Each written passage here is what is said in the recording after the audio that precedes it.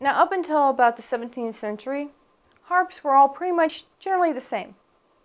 At that point, they all had this basic shape. They had their strings, they had their pillar, their soundboard, their bass, their neck.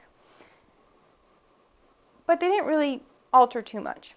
What I mean by that is that they all either just play their strings normally in neutral, or they might have had a lever, like our normal lever harps do now. Around the 17th century had been invented something called a single action harp, in order to adjust 1/2 step in one direction, usually to make a note sharp. But a German inventor came along in the 17th century and made a double action harp. It was a lot more complicated, and it went in 2 directions. And actually, a double action harp has to go in 3, because it has to go back to where it came from as well.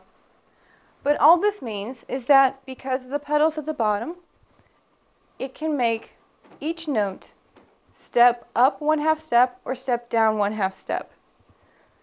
And all of this just because a German inventor wanted something a little different. He needed more options.